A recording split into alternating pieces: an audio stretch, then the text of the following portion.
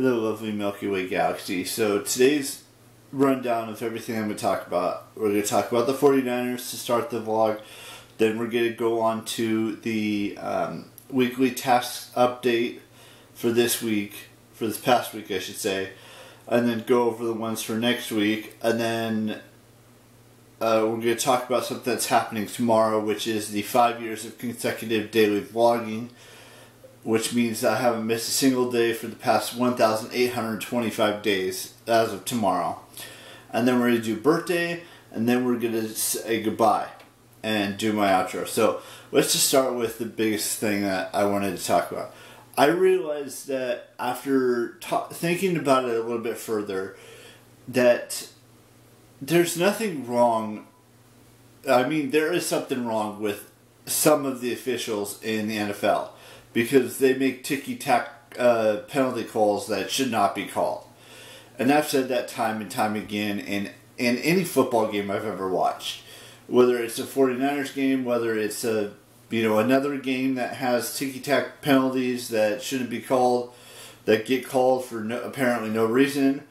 And it just upset me that the referees called 11 penalties, which...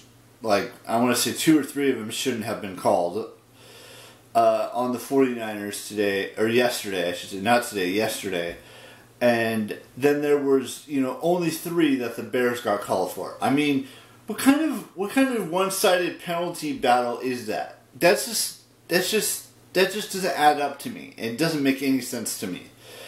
The Niners had everything clicking in the first half, and then they just disappeared in the second half. I mean, it doesn't make sense why they called so many penalties on one team, and the other team didn't hardly get any penalties called on them. I mean, what is that? Anyways, I wanted to say what the final score was of the game, and that is, it was the Bears won it 19-10 over the 49ers, and then next week, the 49ers are playing the Seahawks in Santa Clara, which it's their home opener. So maybe we'll have better luck. I just didn't. One final thing. I just did not agree with how they treated or they used or what they needed to do. But Trey Lance did not look good to me, and I'm sure there's a lot of individuals who are 49ers fans that thought the exact same way that I feel. It's not every single 49ers fan, but just a few of us out there believe that Trey Lance's era shouldn't have started just yet. I realize that that they're testing the waters with him, but when you go 2-2 as a quarterback compared to what Jimmy Garoppolo did with the Niners for the past however many years it's been now, Jimmy Garoppolo got us to a Super Bowl, and we were one play away from winning that said Super Bowl.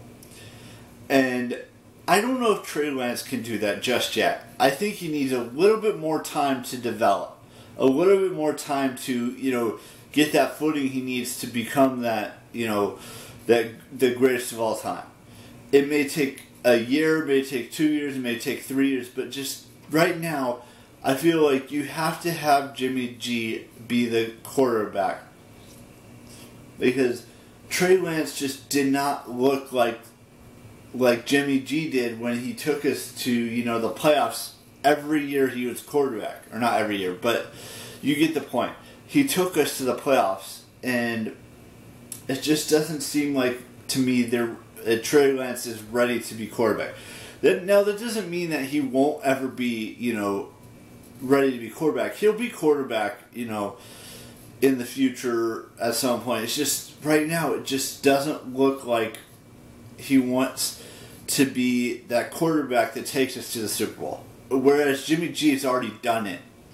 Sure, we may have lost that game, but it just doesn't seem like that to me. So, moving right along, on to last week. So, I watched 11 films on DVD, Peacock, Netflix, and wherever else I mentioned. I read 285 pages of the Children of Dune, which helped me finish the book. So I finished Children of Dune, which I talked about a couple days ago in the vlog. What else did I got closer and closer to preparing to getting my second house done, so it looks better, bigger, awesomer. But that was one thing. I did go see a movie in theaters last week. That was another thing that was on that list that I wanted to talk about. So I went to Librarian, which is a pretty good horror film. I may have mentioned it or may not have. That it's a very good film. I highly recommend you go watch it. If you're into that horror genre of films, or thrillers, or science, or fantasy, or sci-fi, science fiction, or whatever, all of that stuff that's getting us ready for the Halloween month next month. Now, what was it? I didn't watch any YouTube videos this week, so that one I didn't actually get to do. So basically, two things I finished. I went and saw a movie in theaters, and I finished reading a book.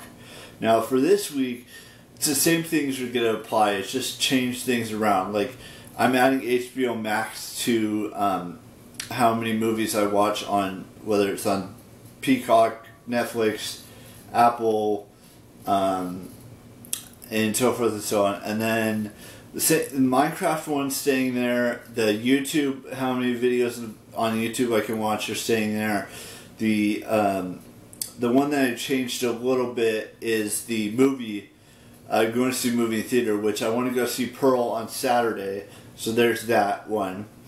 And then what else? I think that was pretty much it that I changed or added to.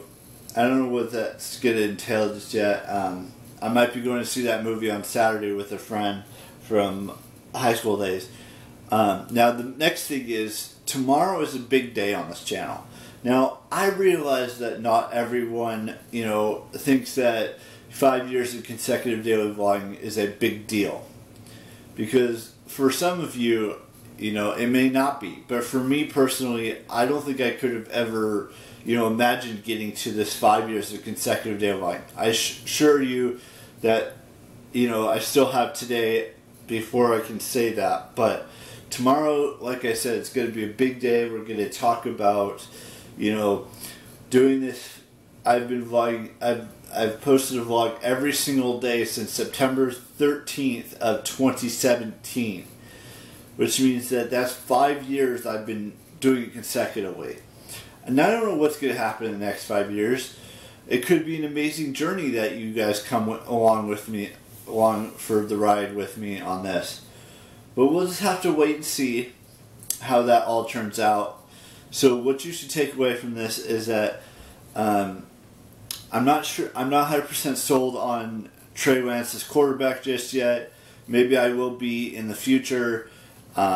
I go over everything that I did over the past week and set some new tasks to do in the new week, and getting ready for tomorrow's big day, which is 5 years of consecutive daily vlogging without missing a single day, which means that's 1,825 days consecutively that I've done. I realize that, but that's tomorrow. We'll talk a whole lot more about that tomorrow. Now, we've got one birthday to wish. I want to wish Sydney Sweeney a happy 25th birthday today.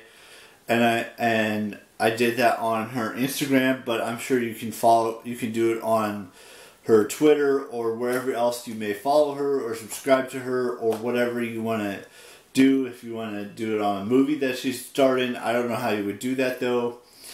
But just, yeah. So, happy birthday, Sydney.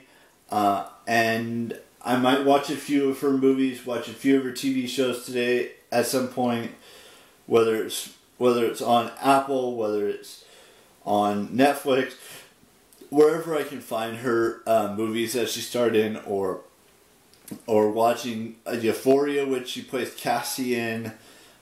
Just some of those things that I want to do. So I will have a brand new vlog for you tomorrow talking all about the 5 years that I've done consecutively.